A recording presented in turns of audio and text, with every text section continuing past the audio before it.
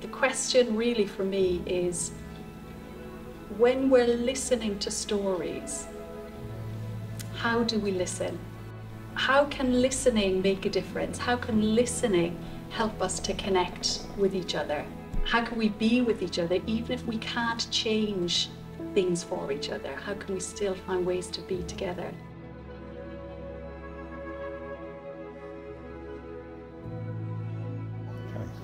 Well, I need to I'm going to start from the beginning of when Margaret had dementia, first or Alzheimer's. Trying to take everything We in. both worked through I can cope, you know, going through that stage when no, I didn't need any help. I became a The carer. police several times No help, no- saying that there was an imposter in his house, pretending to So be it his was wife. pretty demanding. He'd stop people walking down the street because Yes, even though it was still constant COVID, we had a lot of people walking by, people repetitiveness didn't know.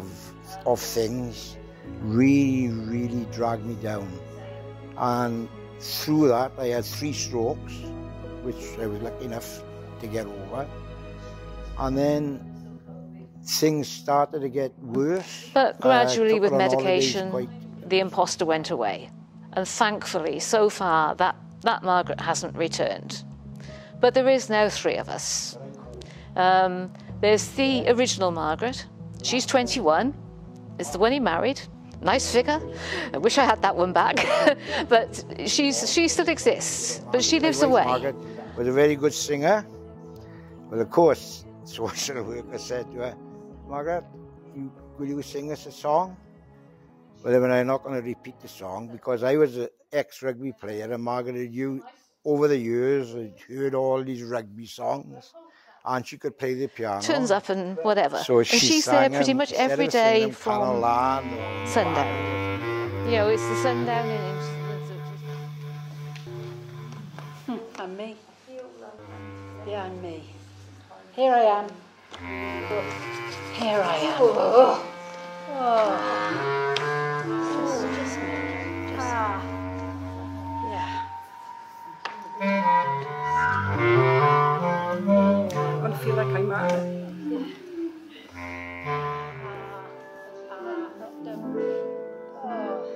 My name is Mike. I'm a carer for my wife who's fighting cancer for some 9 years.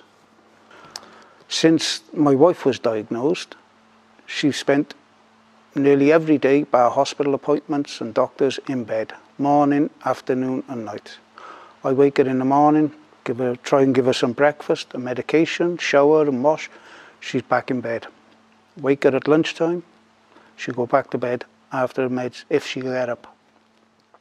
In the evening, try and get her to eat. It changed me as a person from being fit, active, working, to now really unfit, mentally and physically.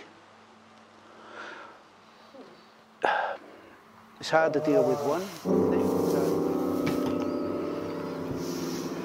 too much. Oh, too much. It's too much.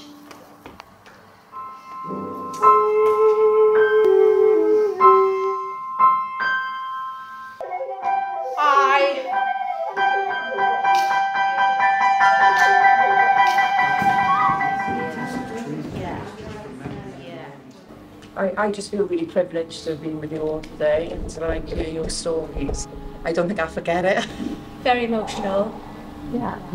I wanted to come over and be part of the conversations, but then that was interesting because that brought up loads of connotations of the frustration of Understand how you're in being a carer and not being. I wanted to connect with you, and I found that really so difficult to be sitting here. We do so much kind of not being able to knowing just through our eyes, seeing.